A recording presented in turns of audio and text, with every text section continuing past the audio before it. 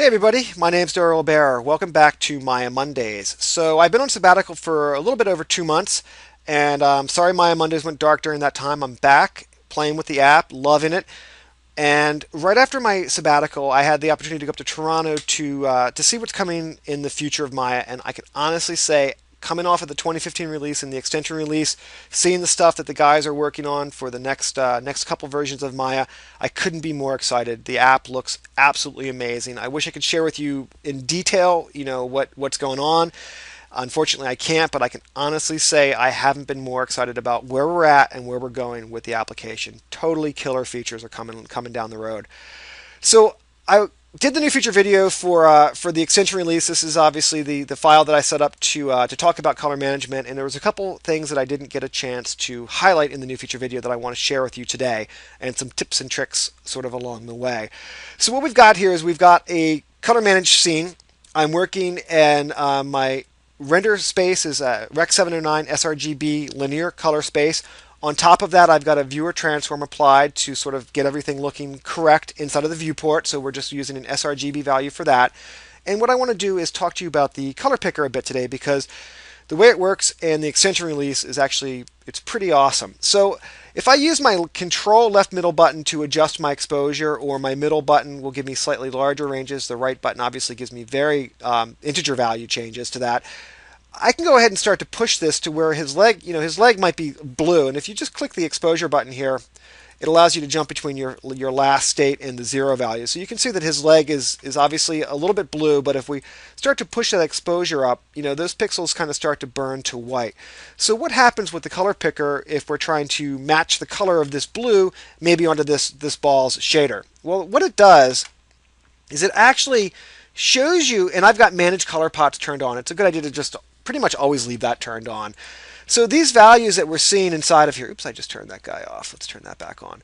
The values that we're picking with the color picker and working with in the color swatches are actually in float, right? So they're going to be interesting numbers that we're going to see when we start to move this color picker over top of our character's legs. So let's just kind of zoom in here a little bit, grab that color picker one more time, and you'll see that, if I'm on top of a white pixel, it's showing me the swatch in my view transform space. So it's really letting me see, okay, yeah, I am touching that sort of white pixel, or maybe I'm touching the black pixel or a dark blue pixel. But look at the RGB values, even when it's on a value, or the color swatch is showing white.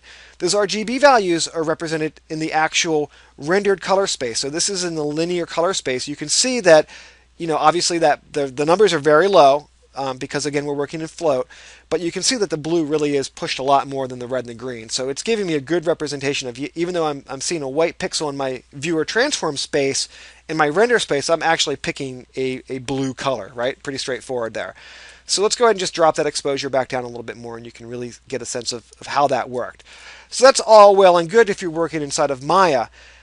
The really kind of fresh thing about this is, or the cool thing about this is, if you go ahead and you use this color picker to select a swatch outside of Maya, it actually knows, well, hey, I'm picking a color inside of Photoshop or in a web browser.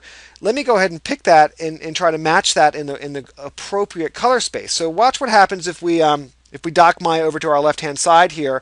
And I just use my Windows key to do this. So if you use your Windows left or right key, it'll allow you to dock the app. Windows up key will let you dock it vertically. Obviously, you can also just do a simple drag and drop to tag it over to that guy. Oh, this is something that's also worth mentioning. Last week, a new service pack came out. So if you were running Maya 2015, you can get that service pack off the knowledge base. If you're running the extension, you can get that service pack off of the subscription. So Service Pack 5, lots of bug fixes inside of there. It's a 300 meg patch, so it's definitely worth downloading and getting that guy. So let's jump back into our color picking story here. So what we've got is we've obviously got the ability now, and this is, I think, pretty unique to Maya, to pick color swatches outside of the actual application. So it knows that if I've jumped into Photoshop, I'm going to be picking that sort of in a standard RGB nonlinear workflow here. So it's going to basically grab the correct color value for me. Obviously, if we turn off the show manage color pots, it's not going to look appropriate. So that's why we're going to always leave that guy turned on.